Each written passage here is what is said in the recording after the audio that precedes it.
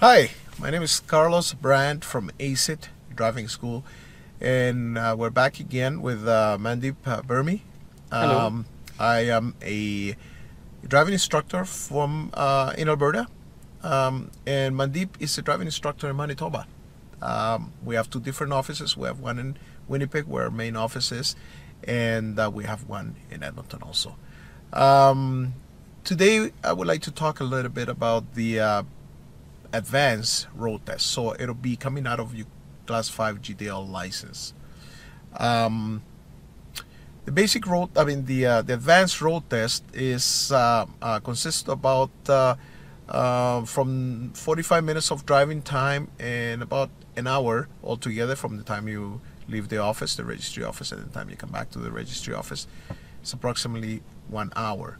So the actual drive time is 45 minutes long. And what's included in the advanced road test? Okay, what's included in the advanced road test is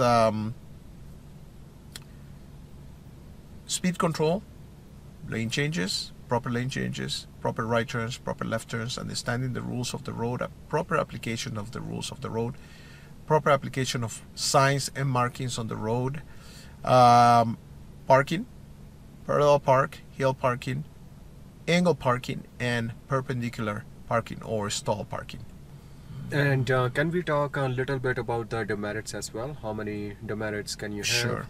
Now, the failing, if you fail by demerits against you, is 75 demerits. So you can it's actually more than 75 demerits. So more than 75 demerits will fail you the road test. There's also critical mistakes that you can make or major mistakes that will fail your road test automatically. Like, for example, rolling through a stop sign, not making a complete stop, turning right on a red light without stopping first, exceeding the speed limit, failing to yield to a pedestrian crosswalk, your wheel climbing the curb when you're turning or parking. Those are some of the critical mistakes. There's actually a few more that will fail you automatically. Yes. No matter whether you have any demerits against you or not. Yes, and it depends on the situation as well. Yes. Yes. So so these are some of the critical demerits, as Carlos said. And if you guys going for your advanced road test and need more information, feel free to give us a call. You can also send us a text message. You guys see the number on the screen. Is there anything else that you like to add, Carlos? Well, definitely. I think if you're planning to do advanced road test, even though you've been driving already by yourself for a couple of years, you should definitely take a couple of lessons just to be ready, because you tend to forget over time some of the basic rules, and the advanced road test is a lot more